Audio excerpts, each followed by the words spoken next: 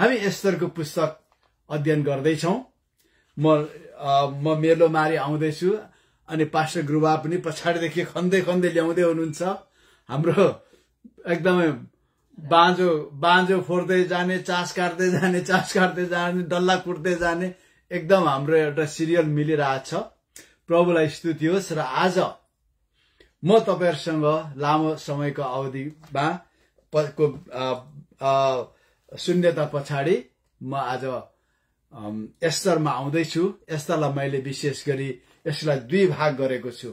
एउटा general history, यहुदीहरूको history, अनि दोस्रो चाहिँ यसको चाहिँ एउटा स्पिरिचुअल पार्ट हैन, पोर्सन, जसले चाहिँ आज तपाईहरु मलाई के भन्छ, तपाईहरु मेरो स्पिरिचुअल एडिफिकेसनको बारेमा, आत्मिक उन्नतिको बारेमा के भन्न चाहन्छ, यो बारेमा म तपाईहरुसँग सायद अर्को बुधबार नभए अर्को बुधबार म तपाईहरुसँग कुरा गर्नेछु।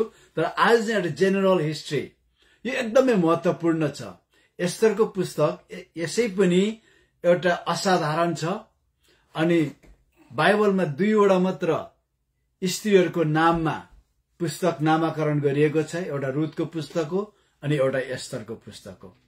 अनि बाइबलमा दुईवटा मात्र यस्तो पुस्तकहरू छन् जहाँ परमेश्वरले ठूलो काम गर्नुभएको छ, परमेश्वरले आफूलाई प्रकट गर्नुभएको छ। तर त्यो पुस्तकमा चाहिँ फेरि एकैपल्ट पनि परमेश्वर भन्ने शब्द पाउनुहुन्न। एउटा असाधारण पुस्तक हो। अनि त्यसकारणले गर्दा यो के रहेछ त हामी हेर्नेछौँ एस्तरको पुस्तक। अनि धेरै हामीले यसको डेटिङहरू हेर्यौं भने, यसको समयकालहरू हेर्यौं भने एस्तरको पुस्तक चाहिँ इजिकियल दानियलसँग लगभग समकालीन पुस्तकहरू हुन्। अनि एस्तरको पुस्तक बाइबलको धेरै बीच भागमा परे तापनि यो धेरै पछाडि लेखिएको पुस्तक हो यो एस्तरको पुस्तक। किनभने केवल बाइबलमा अथवा बाइबलले यहुदीहरूले, क्रिस्चियनहरूले मात्र भनेका हैनन्, तर अन्य जाति विद्वानहरूले पनि एस्तरको पुस्तक बारेमा उल्लेख गरेको छ। मोर्दकैको बारेमा उल्लेख गरेको छ। 480 बीसीमा जन्मेको सबैलाई थाहा छ। कुनै पनि इतिहासकारहरूलाई, इतिहासका विद्यार्थीहरूलाई थाहा छ हेरोडोटस भने को भन्ने। हेरोडोटस चाहिँ ग्रीसको, युनान देशको चाहिँ प्रख्यात इतिहासकार हुन्। उसले चाहिँ वरपरको, उसले केवल के अरे युनानको मात्र होइन, मेसेडोनियादेखि लिएर एसिया माइनरको देखि लिएर उसले आएर मिडल इस्टमा आएर तपाईको बेबिलोन, पर्सिया, यहाँको इतिहासलाई पनि उसले सँगालेको छ। अनि उसले पनि उसको पुस्तकमा रानी एस्तरको बारेमा लेख्छ। अनि उसले आफ्नो पुस्तकमा लेख्दाखेरि रानी एस्तरको पुस्तक चाहिँ धेरै पछाडि लेखिएको हैन, धेरै पछाडि लेखिएको भनेर उसले भन्दछ। अनि साथसाथै के भन्छ यो उत्खनन गर्छ नि यो आर्कियोलोजिस्टहरू, पुरातत्व विभाग अथवा यो पुरानो शहरहरू खोदल्नेहरूले, उत्खनन गर्नेहरूले उत्खनन गर्दाखेरि पर्सेपोलिस भन्ने शहर उत्खनन गर्दाखेरि तिनीहरूले एउटा प्रधानमन्त्री जसको नाम चाहिँ मर्दुखा भन्ने प्रधानमन्त्रीको नाम भेटायो। अनि निश्चय पनि यो मोर्दकाई थियो। अनि यिनीहरूको डेट लाइन हेर्दाखेरि धेरै पछाडिको हैन, जो मलाकी, हागाई यीहरूको वरिपरिको सन्दर्भमा हो। अनि मैले तपाईहरुलाई एज्रा र नेहेमियाको बारेमा मैले धेरै तपाईहरुलाई बताएको थिएँ। एज्रा, नेहेमिया अनि एस्तरको पुस्तक, किनभने यो तीनवटा पुस्तक चाहिँ उता लेखिएको थियो, यरुशलेममा लेखिएका थिएनन्। यिनीहरू चाहिँ पर्सियामा, बेबिलोनमा लेखिएको थियो। र यहाँनिर यो कल्दीहरूको समयमा अनि मादी र फारसीहरूको समयमा चाहिँ विशेष दुईजना व्यक्तिहरू चाहिँ ठूलो ओहदामा पुगेका थिए। एउटा त दानियल, अर्को चाहिँ एस्तरको नाम हादेशा थियो।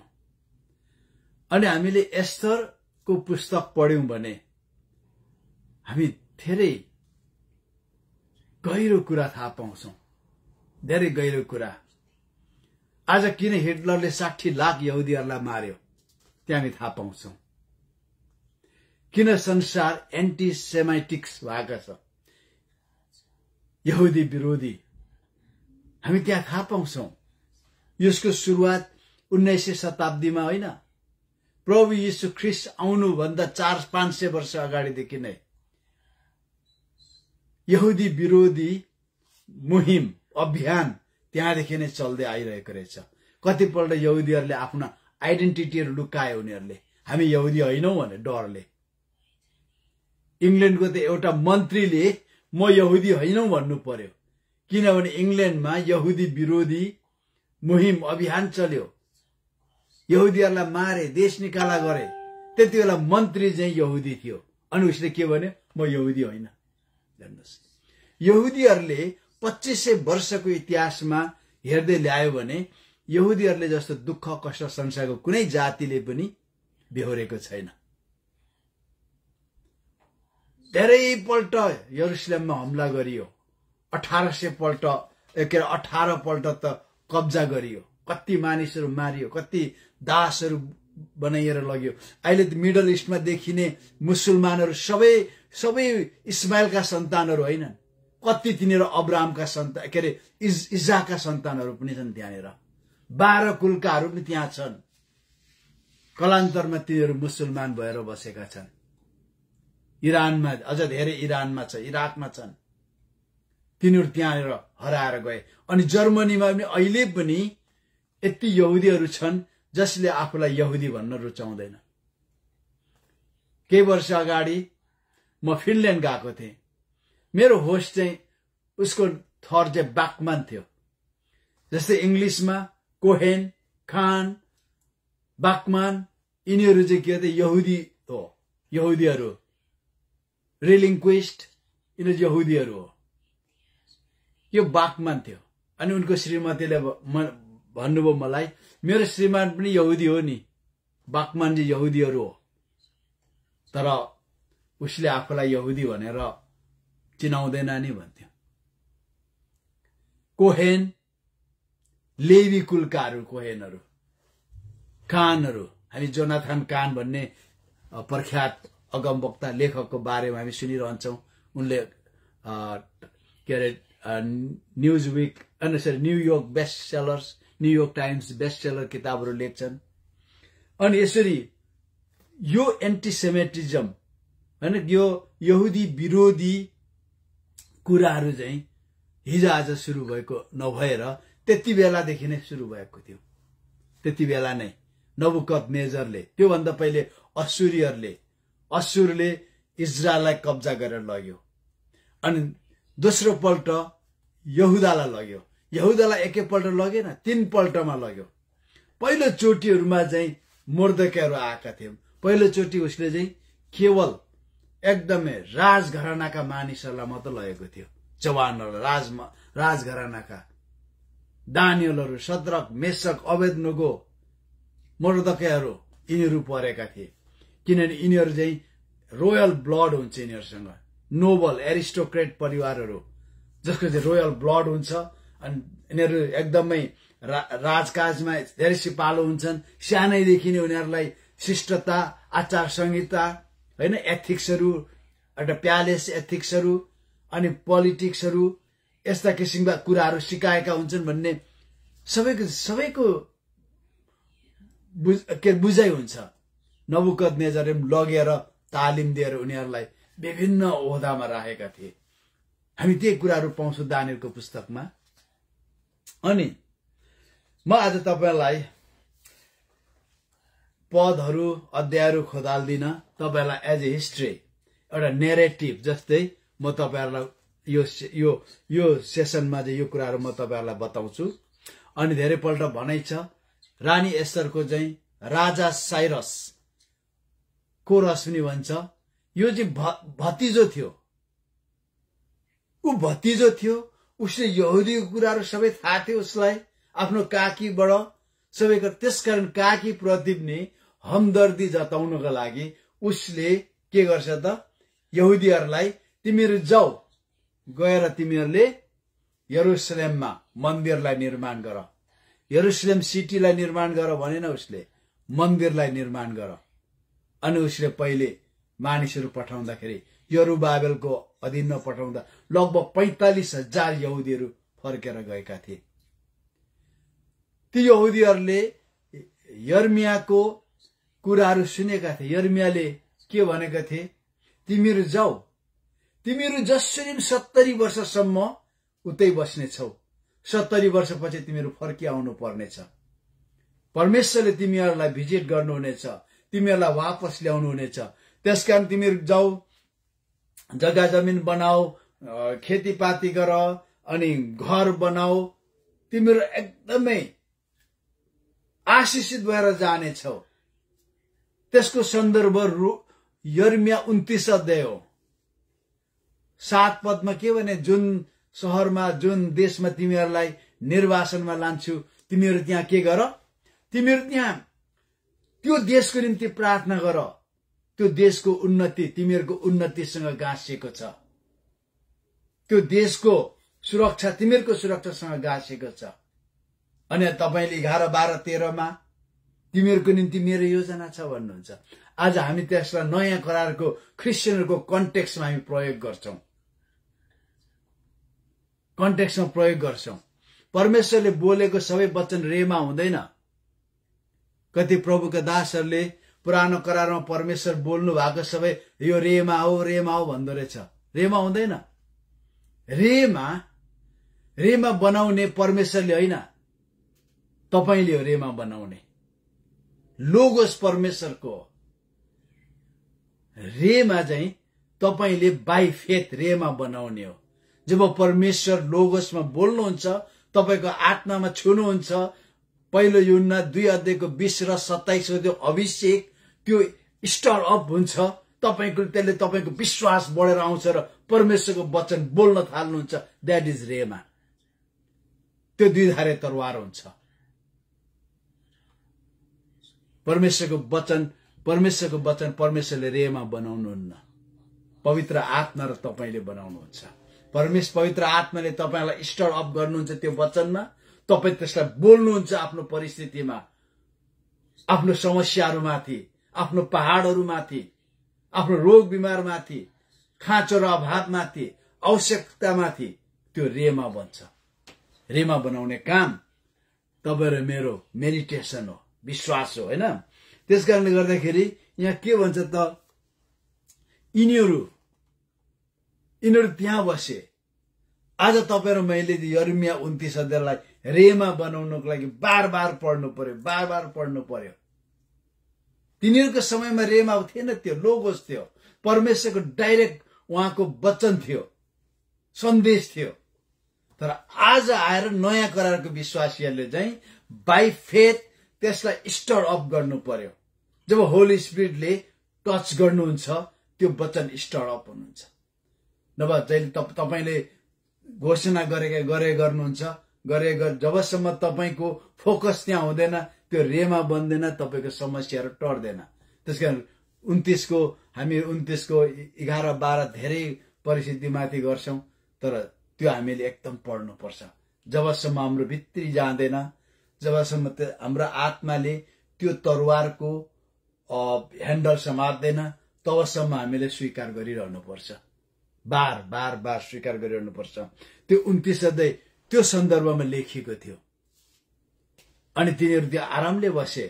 फ्ल्याश स्पट भयो तिनीहरू फर्केनन्। तिनीहरू त्यही बसे बेबिलोनमा, इरानमा, अहिलेको इरानमा, पर्सियामै बसे। अहिले किन इरानमा धेरै यहुदीहरू छ, त्यसकारण इजरायलले बम हान्न सक्दैन। धेरै 1982 सालमा बागदादमा न्युक्लियर रिएक्टरमा इजरायलले बम हाने जस्तो तेहरानमा हान्न लड्न सक्दैन, किनभने धेरै यहुदीहरू त्यहाँ छ। तिनीहरू धनी भए, उन्नति गरे, अनि तिनीहरू वापस इजरायल गएनन्। यरुबाबेलले थोरै लगेर गए। तर तिनीहरू फर्किँदाखेरि एस्थरको श्रीमान राजा आहासुरस गइसकेको थियो, उसको भतिजो थियो राजा। धेरै फर्केनन्। आज परमेश्वरले यहुदीहरूलाई संसारबाट भेला गर्दै हुनुहुन्छ। विभिन्न परिस्थिति, किन परमेश्वरले भन्नु तिमीहरूलाई म भेला गर्नेछु। उत्तरलाई नर्थ, इजरायलको नर्थलाई, त्यो नर्थ को पर्छ? Balkan countries, Russia. उहाँ बाइबलले छ उत्तरलाई म भन्ने छु मेरो मानिसहरूलाई छोड, गिभ अप माई पिपल भनेर म भन्ने छु भन्छ। गिभ अप भनेको एउटा कमान्ड हो त्यो। आज यहुदीहरू त्यहाँनिर बाहिर निस्किनु पाउँछ। यो लडाईँमा लगभग 3,000-4,000 यहुदीहरू इजरायल पुगे युक्रेनदेखि। आज अमेरिकामा लाखौं यहुदीहरू छ, जानु मान्दैन। किन यो देशको राजनीति, अर्थनीति, विभिन्न कुराहरू यहुदीहरूको हातमा छ। यति आरामको जीवन चाहिँ किन इजरायल जाने, नयाँ सुरुवात किन गर्ने? तर परमेश्वरले तिनीहरूलाई पनि ल्याउनु हुनेछ संसार अन्तमा। अनि मलाई एउटा कुरा बोल्नु मन परेछ, तर म कुनै दिन म बोल्ने छु यो सन्दर्भमा। तर आज हामी अगाडि बढौं। यो रानी एस्टरको समयमा यिनीहरू चाहिँ फर्के। रानी एस्टरको समयको अन्तरालमा। तर यहाँ के छ भन्दाखेरि रानी एस्थरको समयमा यहुदीहरूले जे कुरा उन्नति गरे, किनभने त्यो बेला एस्थरको पुस्तकमा विलेन चाहिँ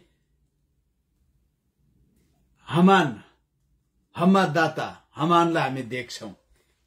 म अर्को सेसनमा ती सबै कुराहरू कोट्याउने छु, तर अहिले म जेनरली एउटा नेरेटिभ हिस्ट्रीको तहमा म तपाईहरुलाई बताउँछु। उसले इस्राएलीहरूलाई सखाप गर्नको लागि धेरै षड्यन्त्रहरू रच्यो, धेरै षड्यन्त्रहरू।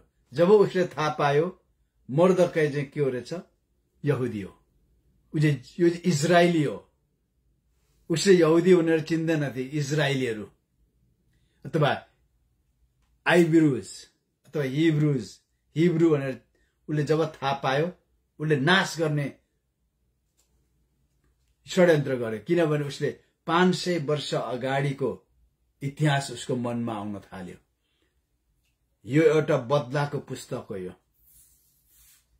एउटा बदलाको पुस्तक, एउटा तीतोपनाको पुस्तक हो। हामी नयाँ करारको कन्टेक्स्टमा यसले हामीलाई धेरै राम्रो कुराहरू सिकाउँछ, धेरै राम्रो कुराहरू सिकाउँछ। आज नयाँ करार कति विश्वासीहरू, किनभने पुरानो करारमा बदलाको कुराहरू आउँथ्यो भने नयाँ करारमा बदलाको कुरा आउँदैन, क्षमाका कुराहरू आउँछ, प्रेमका कुराहरू आउँछ, वास्ता र फिक्रीको कुराहरू आउँछ, बदलाको कुरा आउँदैन। प्रभु येशूले भने बदला नल्याऊ। त्यसकारण यसले हामी नयाँ करारका मानिसहरूलाई धेरै सकारात्मक सन्देश दिन्छ। र यो एस्तर चाहिँ बेन्जामिन कुलको छोरी थियो, बेन्जामिन कुलको। किनभने मोर्दकाई उसको कजन थियो, उसको दाजु। तर यो एस्तर चाहिँ सानैमा टुहुरी थिइन्। अनि तपाईले मोर्दकाईको वंशावली ट्रेस गर्नुभयो भने पछाडि धनी 5, 6, 7 पुस्ता पुग्दाखेरि उसको पुस्ताको चाहिँ पहिलो मान्छेको हुन्छ साउल हुन्छ। अनि साउल किस हुन्छ, किस चाहिँ साउलको बाबु हो। मोर्दकाई रोयल ब्लड भएको मान्छे थियो, एस्तर रोयल ब्लड भएको मान्छे। त्यो इतिहाससम्म तपाई जानु भएको छैन होला। रानी एस्तर चाहिँ राजाको रगत थियो उसमा। उसको काका दाजु मोर्दकाई उसकोमा राजाको रगत थियो। उसले छोरी सर पालेको थियो उसलाई। तर उसले आफ्नो आइडेन्टिटी नखोल्नु भनेको थियो, किन आइडेन्टिटी खोलेको खण्डमा तिनीहरूलाई मृत्युदण्डसम्म हुन सक्थ्यो। हेर्नुहोस् त, इजरायलीहरूले त्यो समयमा कति खेदो निन्दाहरू सहेर बसेका थिए। र यहाँनिर के देख्छौं भने मोर्दकाईले व्यवस्थालाई पुरा पालन गर्थे। व्यवस्थामा आफ्नो परमेश्वरको भन्दा अगाडि कसै अगाडि घुँडा नटेक नझुक भनेछ। हामानको अगाडि झुक्दैन थियो। हामान राजा अहासुरस पछाडिको हाई र्याङ्किङ अफिसर थियो। उसको अगाडि सबै झुक्थे, तर मोर्दकै झुक्दैन थियो। जहिले पनि यहुदीहरूको खेदो दुईटा कारण हुन्थ्यो। एउटा पहिलो कारण, यहुदीहरू अरूभन्दा बेग्लै खालका मानिसहरू थिए, अमिल्दो जाति थिए। उनीहरूलाई अमिल्दो जाति कसले बनायो? बाइबलले बनायो। बाइबलले। आज ख्रिस्चियनहरू अमिल्दो जातिमा पर्छन्। भोलि सुन आफ्टर र्याप्चर ख्रिस्चियनहरूलाई भक्काभक खोजी मार्न थालिन्छ। जतिजनाले ग्रहण गर्छ तिनीहरूलाई मारिन्छ। जति छोडिएका त अब तिनीहरू त वापस प्रभुमा फर्केर आउँछन्, खोजी मारिन्छन्। किन भन्दा this people are one of the bad people in the society. यिनीहरू कोहीसँग मिल्न चाहँदैन, त्यसको यिनीहरूलाई मार्नु छ, अशान्ति फैलाउनेहरू भन्छ। अहिले पनि तपाईँ हामीलाई हिन्दू देशमा हो भने के गर्छ त? यिनीहरू अरूसँग अहिले त्यसरी नेपालमा दोष दिन्छ, इन्डियामा दोष दिन्छ। के भन्छ त? यिनीहरूको यीशुले मात्र उद्धार दिन्छ अरे, यिनीहरूको मात्र स्वर्ग जान्छ अरे, अरू जाँदैन अरे। हामी कहिले कम्प्रोमाइज गर्दैनौ। बाटो सत्य र जीवन हैन उहाँमा मात्र छ। यीशुले बाटो सत्य र जीवन मै हुँ, मद्वारा बाहेक कोही पिता कहाँ जाँदैन। हामी त्यो कुरालाई लिन्छौं। त्यो अरूलाई मन पर्दैन, फेरि त्यो सुन्न अरूलाई मन पर्दैन। अब हेर्नुहोस्, सबै कुरामा प्रोग्रेसिभ हुनु राम्रो हो, तर दुईटा कुरामा पोलिटिक्स र रिलिजियनमा प्रोग्रेसिभ र डरलाग्दा हुन्। प्रोग्रेसिभ क्रिस्चियनहरूले के गर्छ? प्रोग्रेसिभ क्रिस्चियनहरूले के भन्छ त? रिलिजियस टोलरेन्स भन्दैन, रिलिजियस हार्मोनी भन्छ। आज हाम्रा क्रिस्चियन राजनीतिज्ञहरूले रिलिजियस हार्मोनी भन्छ। Religious harmony, come, let us come together, sit together and worship one God. The religious tolerance is, you have your God, I have mine. You live by yourself, I live by myself, by my faith. मेरो विश्वासद्वारा जिउँछु आफ्नो आफ्नो। तर let us have coexistence. हामी चाहिँ सँगै बस्छौं। तर progressive क्रिस्चियनले के भन्छ? तिम्रो देवता पनि ठिकै छ, त्यसले पनि माथि नै लान्छ, हाम्रो पनि माथि नै। तिमी त्यताबाट गएर बाटो आखिरमा स्वर्ग जाने बाटो एउटै हो। हामी विभिन्न के अरे स्वर्ग सबै जान्छ विभिन्न बाटोहरू। आज प्रोग्रेसिभ क्रिस्चियनहरूले भनिसक्यो। अब त्यहाँ तपाईँ प्रोग्रेसिभ क्रिस्चियन हुनुहुन्न भने तपाईलाई सबैले ढुङ्गा हान्छ। भोलि सबैले ढुङ्गा हान्छ। 50 जना जाँड खाने क्रिस्चियनको बीचमा तपाईँ नखाने पर्नु भने सबैले तपाईलाई खेद्छ नि भोलि। अनि तिनीहरूसँग मिलेर जाँड खाएर आफूलाई डाउन गर्ने कि बरु ढुङ्गा हानी मार म चाहिँ मेरो विश्वासमा खडा हुन्छु भन्ने। आज प्रोग्रेसिभ क्रिस्चियनिटी, आज यहुदीहरू त्यस्तो हो। उनीहरूले भने there is only one God, his name is yeah, his name is या। उहाँ चाहिँ यहोवा हो, एउटा मात्र परमेश्वर हो भनेर यहुदीहरूले भन्छ। हामी अरू कसैले मान्दैन, ढुङ्गा मुढा कसलाई पूजा गर्दैनौं। बेग्लै भइगयो, अब अमिल्दो जाति भइगयो। अर्को कुरा, यहुदीहरू इन्डिपेन्डेन्ट माइन्डेड हो। यहुदीहरूलाई कसैले पनि बसमा राख्न सक्दैन। रोमीहरूले कतिपल्ट हमला गर्नु पर्यो। टाइटसले, वेस्पासियनले कतिपल्ट यरुशलेममा हमला गर्नु पर्यो। तपाईले बाइबलदेखि बाहिर मकाबिस भन्ने पुस्तकहरू दुईटा पाठमा पाउनुहुन्छ। तिनीहरूको मकाबिसको पुस्तक नै लडाईले भरिएको छ सिरियनहरूको विरुद्धमा। उनीहरू कसैले कन्ट्रोल गर्न सक्दैन। 2500 वर्ष यहुदीहरू पोल एन्ड पोस्ट भएर उनीहरू छरियो, देशमा आउन सकेन। तर के भयो त वापस ल्याउनु। परमेश्वरले जहिले पनि व्यक्ति विशेषलाई चलाउनुहुन्छ। हाम्रो सोचाइ के छ भने अब हामी कोलेक्टिभिटीमा गएको छौं, सामूहिकतामा हेर्न थालेका छौं, तर परमेश्वरले इन्डिभिजुअललाई चलाउनुहुन्छ। परमेश्वरले 10 जनालाई एउटै भिजन दिनुहुन्न, परमेश्वरले एउटा व्यक्तिलाई एउटा भिजन दिनुहुन्छ। अनि जुन गड गिभन भिजनले जहिले पनि एउटा उठाएर लानुहुन्छ मानिसहरूलाई। ती भिजन पाउने मध्येमा मोर्देखाई एउटा एस्तर, जसले यहुदी जातिको रक्षा गर्यो।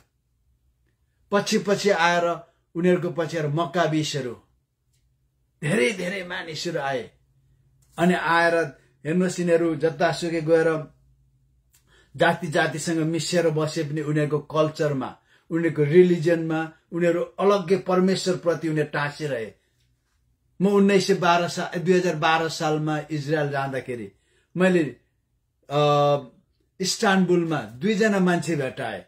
हेर्दा म जस्तै नेप्टे कालो कालो खालको थियो, तर टाउकोमा किपा ओढेको थियो। किपा पनि यहुदीहरूले ओढ्ने, यहाँनिर ओढ्ने सानो टोपी हुन्छ। अनि मैले गएर भने आर यु ज्युस भने यस वी आर भन्यो। But you look like Manipuri भनेको। यस वी आर मणिपुरी भन्यो। Where are you from? चराचन्दपुर भने। यस वी आर फ्रम चराचन्दपुर। मैले त्यहाँ त धेरै क्रिस्चियन छ भने त, तर हामी चाहिँ क्रिस्चियन होइन भने। अनि कसरी तपाईँ यहुदी हो त भन्दाखेरि हाम्रो सुरुदेखिकै पिता पुर्खाको चलन, त्यो चलनहरू सबै कुराहरू बाइबलको व्यवस्थाको थियो। हामीसँग व्यवस्था थियो। व्यवस्था त पुस्तक थिएन, तर नेरेटिभ व्यवस्था थियो। अनि हामी चाहिँ यहुदी भनेर हामीलाई थाहा थियो। हेर्नुहोस् त, यहुदीहरू जहीँ पनि हराउँदैन आफ्नो परमेश्वरलाई। अनि पछि आएर तपाईले 1700 एडीमा आएर के छ भन्दाखेरि परमेश्वरले एउटा व्यक्तिलाई उठाउनु भयो स्विजरल्यान्डमा, थियोडोर हार्जल चाहिँ पहिलो जायोनिजम सुरु गर्ने व्यक्ति थियो। थियोडोर हार्जलले जर्मनीमा पहिलो जायोनिस्टहरूको एउटा कन्फरेन्स गर्ने उसले योजना गर्यो। किनभने जर्मनीमा धेरै जर्मन यहुदीहरू थियो। जर्मन यहुदीहरूले इन्कार गर्यो, किनभने तिमीले यहाँ गर्न सक्दैनौ। अब हामी यहुदी थियौं, तर जर्मनसँग हामी कल्चरमा सबै कुरामा एसिमिलेट भइसकेका छौं, मिलिसकेका छौं। अब हामी जर्मन हौ, यहुदी होइनौ। अब तिमीले हामीलाई शरममा नपार। तिनीहरूले यहुदी जायोनिस्टहरूलाई त्यहाँ आउनु दिएन। त्यसकारण स्विजरल्यान्डको ब्यासेल भन्ने ठाउँमा गएर उसले पहिलो जायोनिस्टहरूको कन्फरेन्स गर्यो। परमेश्वरले थियोडोर हार्जललाई उठाउनु भयो। मोर्देखाईलाई जस्तो, एस्तरलाई जस्तो, दानियललाई जस्तो तिनीहरू झुकेन नि। थियोडोर हार्जलले पनि झुकेन। उसले पहिलो कन्फरेन्स गर्यो, कन्भेन्सन। त्यहाँदेखि तिनीहरूभित्र एउटा नेशनल होप भन्ने जन्मियो। यहुदीहरूको मूल नेशनल होप कुन हो? हे इजरायल, तेरो एकमात्र परमेश्वर छ। त्यो उनीहरूको नेशनल होप हो। अनि उनीहरूले पछि आएर यरुसलेममा आए। थियोडोर हार्जलले संसारभर छरिएको इसाईहरूलाई, के अरे यहुदीहरूलाई एउटा सपना दियो। उनीहरूलाई आफ्नो देशमा फर्किने एउटा तिर्खा भोक दियो। अनि सबैमा एउटा रिभाइभल आयो, एउटा विम आयो। हामी इजरायल फर्किनुपर्छ। किन्तु गड्स टाइमिङ थियो। अनि उनीहरू त्यति बेला अटमनहरूले शासन गरिरहेको थियो। टर्कीको अधीनमा थियो इजरायल। उनीहरूले गएर सुल्तानलाई मागे, हामीलाई जग्गा दिनुहोस् हाम्रो देशमा, हाम्रो देश भन्ने ठाउँमा हामीलाई जग्गा दिनुहोस्। त्यति बेला यहुदीहरू माइनोरिटीमा थियो।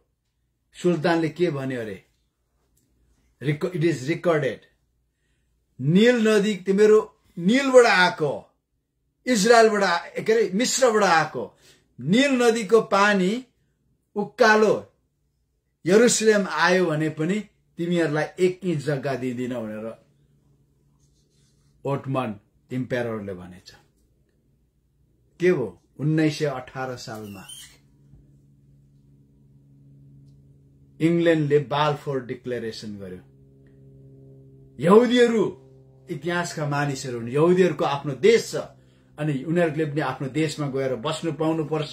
यो देशलाई स्वतन्त्र गराएर इजरायलीहरूलाई दिने जिम्मेवारी चाहिँ अब ब्रिटिश गभर्नमेन्टले लिन्छ भनेर जेनरल एलेनबाईलाई जिम्मा दियो। बालफोर भनेको त्यति बेला प्रधानमन्त्री थियो, किनभने इजरायल चाइम वेजम्यान भन्ने साइन्टिस्टले नाइट्रोग्लिसरिनबाट विस्फोटक पदार्थ बनाउने प्रविधि लियो। अब बारुद चाहिएन, त्यो पानीले ओसिन्दैन, चिसो भएर ओसिन्दैन, पानी पर्दा पनि हान्दा जान्छ। अहिलेको बारुद पानीले ओसिन्दैन, त पानीभित्र पनि पड्किन्छ। नाइट्रोग्लिसरिन त्यो पत्ता लगाएर ब्रिटिसलाई जिम्मा दिएपछि जर्मनीको छाला काट्यो अनि धन्यवाद स्वरूप ब्रिटिसले चाहिँ इजरायललाई दिनु पर्यो। बालफोरले के भन्यो एलेनबाईलाई, डिसेम्बर 25 मा तिमीले इजरायललाई हाम्रो रानी भिक्टोरियालाई रानी एलिजाबेथलाई क्रिसमस गिफ्टको रूपमा तिमीले इजरायललाई दिनुपर्छ। इजरायललाई चाहिँ क्रिसमस गिफ्टको रूपमा हाम्रो रानीलाई तिमीले चढाउनु पर्छ। त्यो ठूलो चुनौती लियो अनि त्यति बेला ब्रिटिसको ठूलो कन्टिन्जेन्ट कम्पनी चाहिँ रेजिमेन्ट चाहिँ मिश्रमा थियो, कैरोमा। अनि उसले के गर्यो त, अब उकालो लाग्यो। उकालो लाग्दाखेरि उनीहरूले निरन्तर के गर्दै आउनु पर्यो। उनीहरू चाहिँ निरन्तर उनीहरूले पानी, त्यो सिनाई पेनिन्सुलामा पानी छैन, उनीहरूले के गर्यो, नाला जोड्दै नील नदीलाई उनीहरूले पम्प हान्दै इजरायल पुर्याए। त्यो राजा, त्यो बादशाह, टर्कीको बादशाह ओटमनले भनेको कुरा पुरा भयो। नील नदीको पानी आयो भने मात्र दिन्छु भनेको थियो अरे, आयो। एउटा गोली नपड्कैकन यरुशलेम जेनरल एलेनबाले कब्जा गर्यो। ब्रिटिसले जहाँ पनि मान्छे झुकाउँछ हेर्नुहोस्। ब्रिटिसले, तपाईको फ्रेन्ड्स ब्रिटिसहरू छ, विश्वासी छैन भने होशियार। ब्रिटिसले जहाँ पनि झुकाउँछ, ब्रिटिस पोलिसी नै खतरा हो। इजरायल कब्जा गर्यो, इजरायलीहरूलाई दिएन, आफू पो शासन गर्न थाल्यो अनि त्यहाँनिर ठूलो लडाई भयो।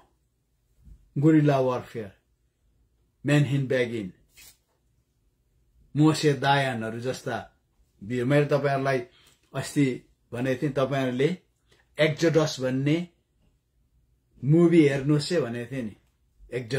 एक्जोडस तपाईहरु कति मुभी हेर्दा हट हुँदैन हो यो त भन्नुहुन्छ होला, तर एक्जोडस भन्ने मुभी हेर्नुहोस्। त्यहाँ कसरी इजरायलहरुले ब्रिटिसबाट वापस पायो अनि इजरायल देश जन्मे त्यो इतिहास छ।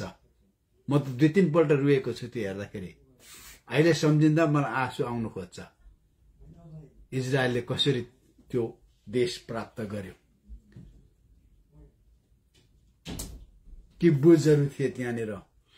अनि परमेश्वरले इतिहासमा मानिसहरु जन्माउनु भयो। मानिसहरु हेर्नुस्, परमेश्वरको मानिसहरुलाई कसैले नाश गर्न सक्दैन। परमेश्वर हुनुहुन्छ, उहाँका मानिसहरु हुन्छन्। क्रिश्चियनहरुलाई कसैले नाश गर्न सक्दैन।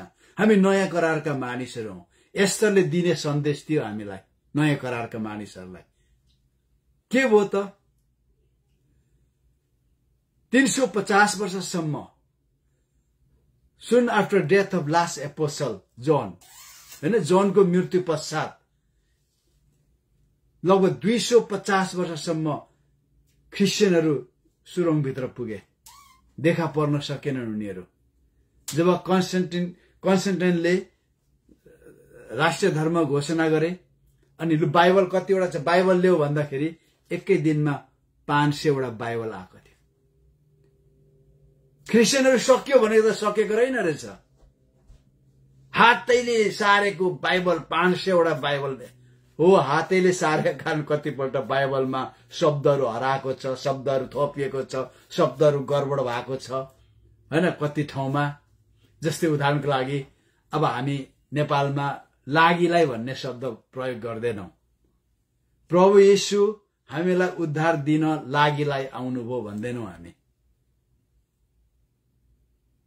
हामी चाहिँ के भन्छौं? प्रभु येशू ख्रीष्ट हामीलाई उद्धार दिनलाई अथवा दिनलाई आउनुभयो, दिनको लागि आउनुभयो भन्छौं। तर कति ठाउँमा पूर्वतिर प्रभु येशू ख्रीष्ट हामीलाई उद्धार दिनको लागिलाई आउनुभयो, हामी त्यसरी प्रयोग गर्दैनौं। त्यस्तै शब्दहरू, त्यस्तै किसिमको शब्द थप्दा घटाउँदा कतिपल्ट बाइबलहरू अनुवादमा तलमाथि भएको हामी पाउँछौं। तर एनीवे, एकै दिनमा 500 वटा बाइबल देखा पर्यो। आज कुन देशले क्रिस्चियनहरूलाई सखाप गर्ने बाँकी राखेन? भियतनाम पतन हुनुभन्दा 2 दिन अगाडि मात्र भियतनामको क्रिस्चियनहरूले थाहा पाए कि हामीलाई अमेरिकाले छोडेर जाँदैछ। तुरुन्तै क्रिस्चियन लिडरहरूले, उनीहरू ढुक्कै थियो, अमेरिका यहाँ छ, हामी बाँच्छौं, प्रभु येशू साथमा हुनुहुन्छ, हामी बाँच्छौं, होइन, अमेरिका यहाँ छ, हामी बाँच्छौं। तर अमेरिकाले थामेन। अमेरिकाले लडाईँ जितेको छैन कहीँ पनि। म अमेरिका विरोधी होइन, तर सत्य कुरा भन्छु। 16 वर्ष भियतनाममा बस्यो, अमेरिका छोडेर गयो, भियतनामलाई छोडेर गयो। कति वर्ष इराकमा बस्यो, इराकलाई छोडिदियो। कति वर्ष, 20 वर्ष अफगानिस्तानमा बस्यो, हेर्नुहोस् त, हौजाबाट मान्छेहरू खसेर मरे। अनि यो घटना चाहिँ साइगनमा 1976 सालमा भियतनाममा भएको थियो। अमेरिका लडाईँ जितेको छैन कहीँ पनि। अमेरिका लडाका देश होइन, ब्रिटिस जस्तो लडाका होइन। अमेरिकाको पोलिसी नै धेरै खतरा छ। अहिले युक्रेनको हातमा आइसकेको 29 वटा मिग 29 त्यो फाइटरहरू अहिले रोकिएको छ। कसले गर्दा? अमेरिकाले। हुन त अमेरिकालाई पनि धेरै पोलिसी गर्नु पर्यो। यहाँदेखि पो टाढो छ त, अलास्कादेखि त नजिक छ नि, 10 माइल मात्र हो। अलास्काको जमिनदेखि साइबेरियाको जमिन पुग्न हिउँदमा 10 माइल मात्र। यति नजिक पो त रसिया त यहाँदेखि त। त्यसको सीमामा रसियाले मिसाइलहरू राखेको छ। अनि यताबाट पनि राखेको छ, हामीलाई थाहा हुँदैन त। इन्टरकन्टिनेन्टल ब्यालिस्टिक मिसाइलले साइबेरियादेखि न्युयोर्क हान्नु सक्छ। अनि यसले पनि यहाँदेखि अलास्कादेखि सियाटलदेखि मस्कोसम्म हान्नु सक्छ। त्यसकारण अमेरिकाले त्यसैलाई दिपठा भन्नु सक्दैन। हेर्नुहोस्, धेरै गाह्रो। तर क्रिस्चियनहरू भियतनाममा त्यो अवस्थामा पनि सक्यो होला भनेको त क्रिस्चियनहरू त्यसै रहेछ। अहिले क्रिस्चियन यत्तिकै बढिरहेछ। चाइनामा 1939 सालमा चाइनाले टेक ओभर गरेपछि वाचम्यान नीको जिब्रो थुतिदियो। 10 वर्ष बिना जिब्रो वाचम्यान नी बाँच्यो। तर चाइनामा क्रिस्चियन सक्यो र छैन। संसारमा सबैभन्दा ज्यादा क्रिस्चियन चाइनामा छ। उत्तर कोरिया यति खतरा, फलामले शासन गर्छ। दक्षिणबाट येशूको बारे प्रचार गरेको सुनेको कारणले मात्र पनि त्यहाँ मानिसहरूलाई मारिन्छ। तर पनि क्रिस्चियन सकेको छैन, किनभने परमेश्वरले चुनेको मानिसहरूलाई आफ्नो योजना दियो। एस्तरको सन्देश थियो। एस्तरका जातिलाई टोटल सखाप गर्नु खोज्दा परमेश्वरले बचाउनु भयो। यो एउटा हिस्ट्रिकल नरेसन, एउटा ओभरभ्यू। म तपाईलाई अर्को सेसनमा यसको स्पिरिचुअल मेसेज आज हाम्रो लागि के हो,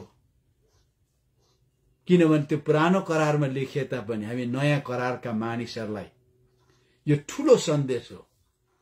किनभने धेरै बाइबल विद्वानहरूको कुरा छ, पुरानो करारभित्र नयाँ करार लुकेको छ अरे। हो पनि, किनभने 75% नयाँ करारको कुराहरू पुरानो करारबाट एक्सट्रैक्ट गरिएको छ। त्यसको हामीले नयाँ करार र पुरानो करारलाई अलग गर्न सक्दैनौं। तर पुरानो करारलाई हामीले नयाँ करारद्वारा एक्सप्लेन गर्नुपर्छ। अनि हामी ब्यालेन्समा आउँछ। नभए अहिले व्यस्त र अनुकूल भइरहेछ नि, त्यहाँ एउटा व्यस्त आउँछ। प्रभुलाई स्तुति होस्, सबै कुरामा प्रभुलाई स्तुति भएको होस् सबै कुरामा। अनि हामी अर्को सेसनमा हेर्नेछौँ एस्तरको स्पिरिचुअल सन्देश तपाईहरु मेरो निम्ति। परमेश्वरले यहाँहरु सबैलाई आशिष दिनुभएको होस्। सबैलाई जय मसीह।